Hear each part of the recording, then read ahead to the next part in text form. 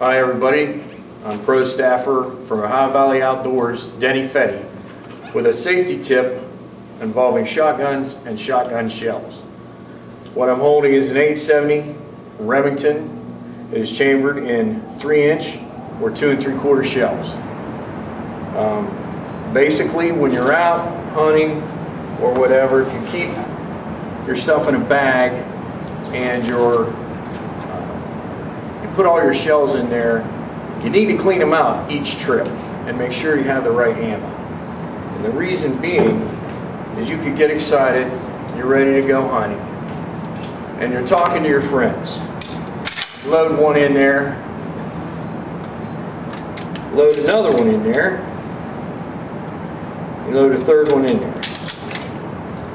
Well, now you're all ready to go hunting, right?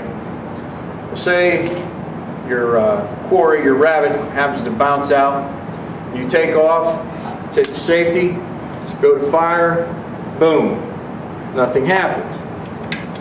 Open my action, I must have forgot to put 3 shells in it. So I go ahead and close that action. What I've done is created a fatal error. I now have that 12 gauge shell in here where it's supposed to be, and lodged somewhere up in here in the barrel I have a 20 gauge. If I happen to hit the firing pin on this shotgun, this one's going to go off, and so is that one. And that's going to create the fatal error. It's going to come and blow up in my face, and that's not what we want. You can see that that shell is still in there. These are my dummy loads. And there is my 20 gauge.